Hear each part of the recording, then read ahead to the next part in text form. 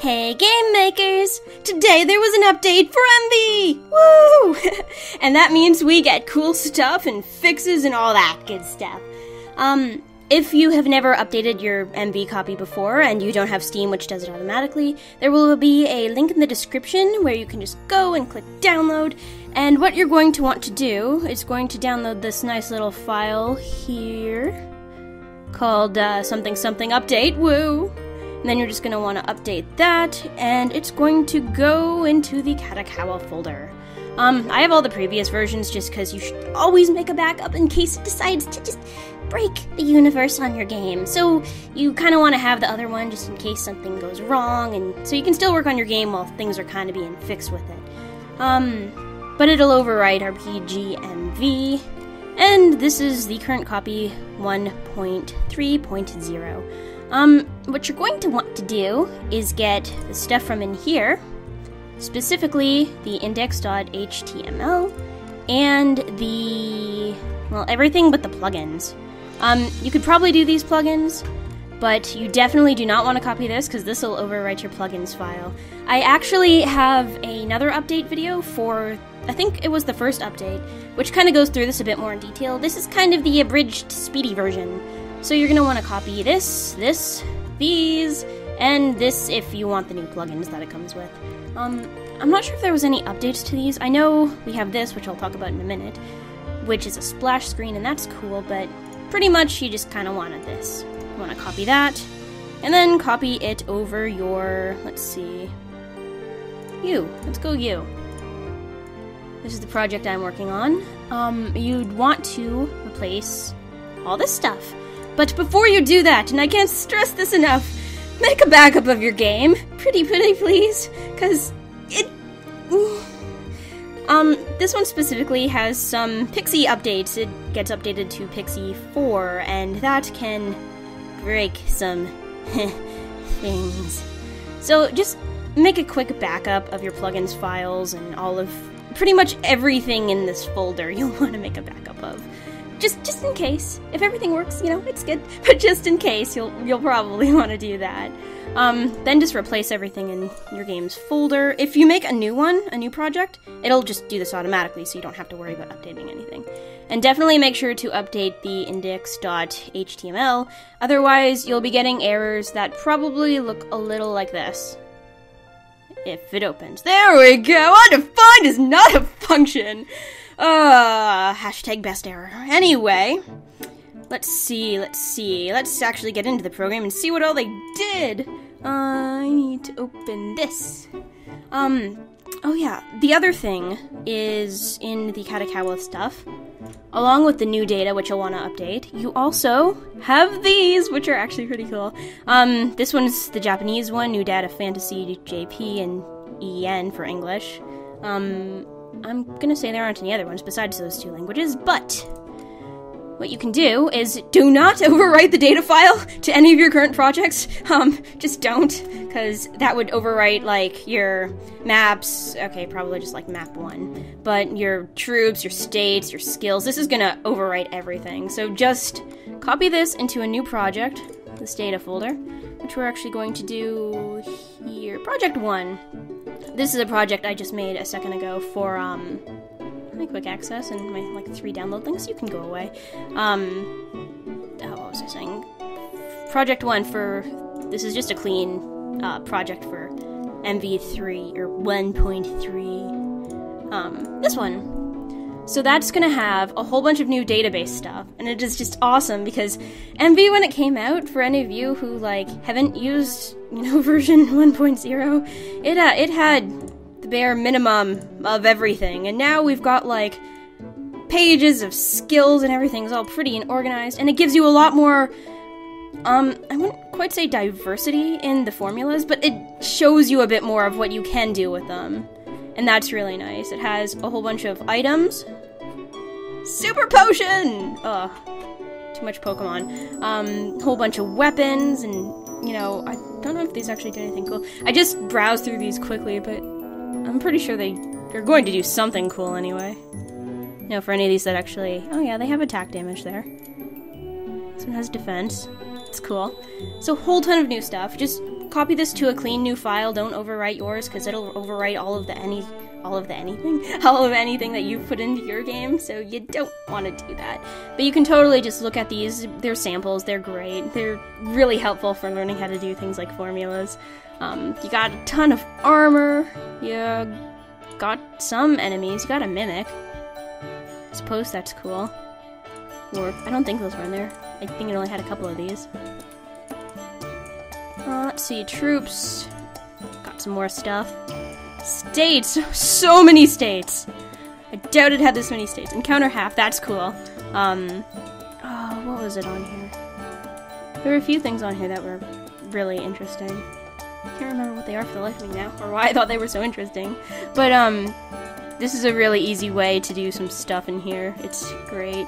Easy way to do like a repel sort of thing. Any new animations? I'm thinking no, those all look like the same ones. I don't think there are any tile sets, common events wouldn't have anything. System, I don't see anything new here. And this is all probably the same. So I think that's it for the fantasy pack of stuff. Totally recommend checking it out, seeing how it all works, and that's just great. The editor itself, actually, because it's been updated to Pixie 4, it runs so much better now. This is my game, and my game has a lot of really big maps with lots of events that just take forever to load. And this is obviously going to prove me wrong, but even that was faster than normal. Like, the editor just runs so much better now. And I'm finding, I've only tested it a couple times, but in-game loading itself actually seems to be working a lot better. So that's really, really nice. And I'm really happy about that, because, I get so frustrated with the lag on this program. But I am so glad that's fixed now. Though the one problem with it updating to Pixie 4 is any plugins that run with Pixie, like Mog, I'm looking at you because you have a lot of these. They don't want to work right now, so you're probably gonna want to either turn them off of your game for now, because it probably shouldn't cause any issues, just having the plugin commands there. I don't think anyway. Just turn those off then if they don't work for you, and wait for either... Well, I guess you'd wait for the plugin to be updated, and then just update it and turn them back on. I wouldn't recommend just taking stuff out of your game, because these are probably all going to get updated at some point or another. I haven't checked if there are any at the moment, but I know that certain plugins of mine didn't want to work with the new updates. My game still runs fine, luckily, but it needs some modifying plugin-wise. Let's see... Oh, yeah, Encryption is back! And that is super awesome, because now I can just tell people to go here instead of trying to tell them how to use Enigma or some other encrypting program, and that's great, and you should totally use it. Basically, it's under deployment again, up on file, and, to encrypt it, you just select whether you want images or audio or both encrypted. You can do an encryption key, which I assume if you tried to decrypt it, you'd have to enter as like a password sort of thing.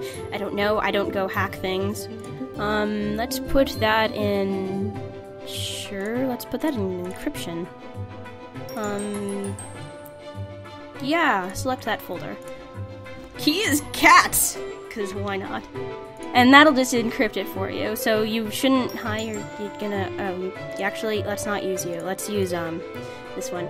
For whatever reason, my game project doesn't encrypt. It doesn't deploy, it just fails to, and I'm not sure why. It's in a deployed copy right now. I don't have it open. Do I have it open? Is this it? Yeah.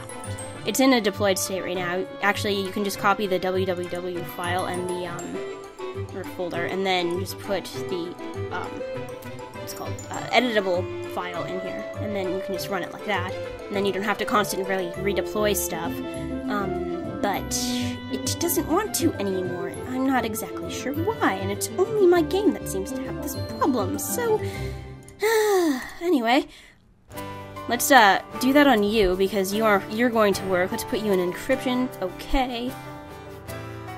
Wait a little bit. It's gotta encrypt all these files. I mean, it's gonna take a while. And this is like a base file. There's nothing in this. Oh my goodness. It should be noted, though, that it only encrypts the actual audio and graphics. it doesn't really encrypt anything else, which is fine. I want to say that's how XP did it, but I'm not actually sure. I don't remember. Yeah, hi. You're the attempt at Doom GM. You didn't work. Go away. Can you, like, stay down, quick access? You're in my way.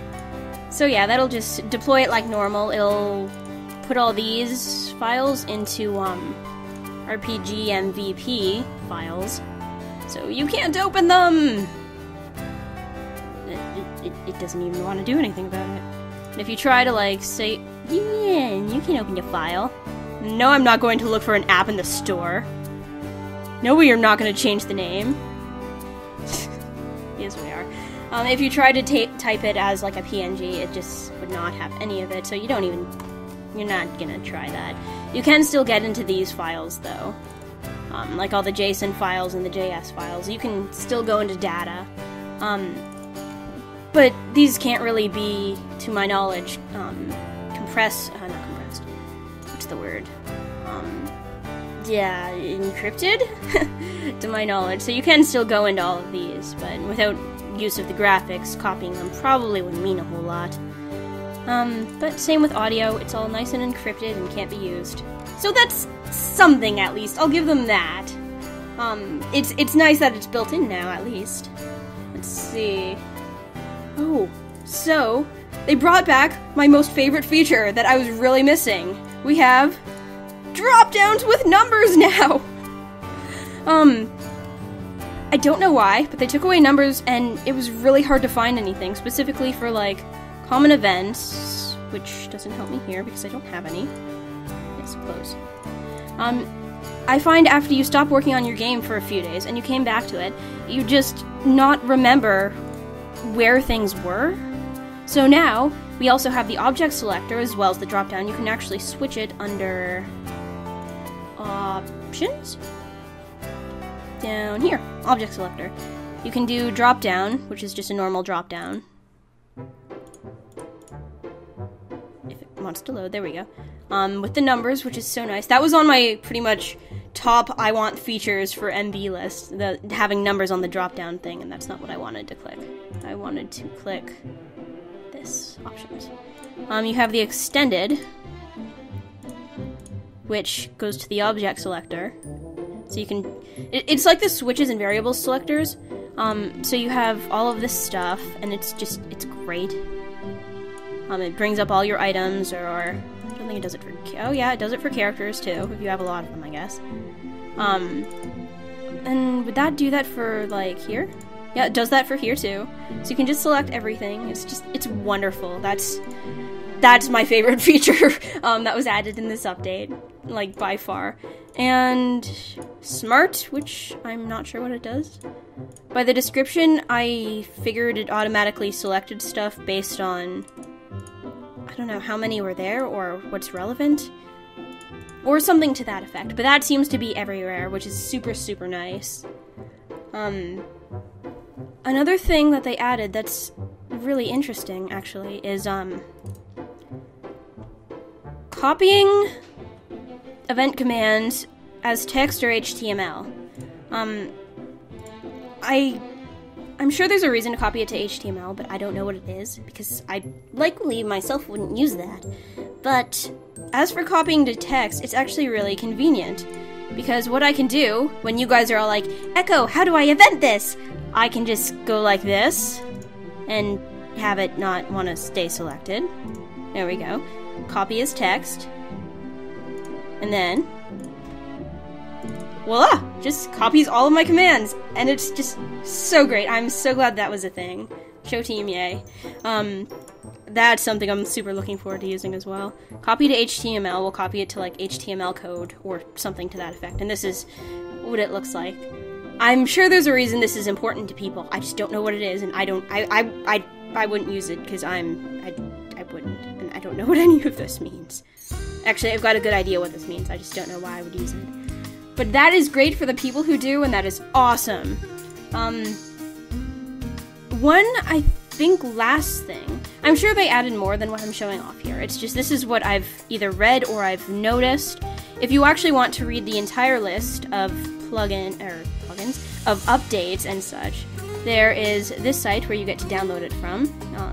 You just download it right here. There will be a link in the description. And there's also Yanfly, he or she or bunny person, love you Yanfly, decided to give us this nice little pretty much breakdown of all the things that have been updated in version 1.3.0. So that's really great. I like that. That's very nice. I like knowing what's actually changed and what's going to actually break my game.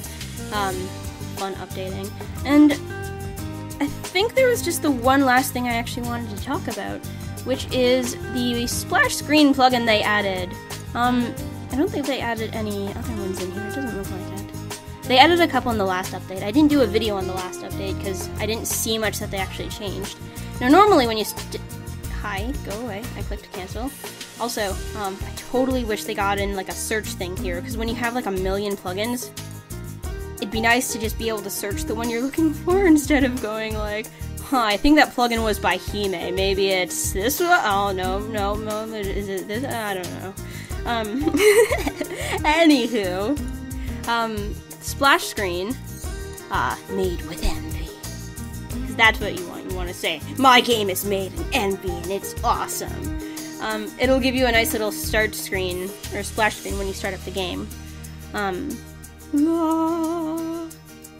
I believe the image is under system? Probably? Let's see, image, system? Yeah, this one. So if you wanted to edit it to be your own thing, you just need to edit the image itself, and then that should... Wow, my computer's running terrible today. That should just, didn't double click, you darn it.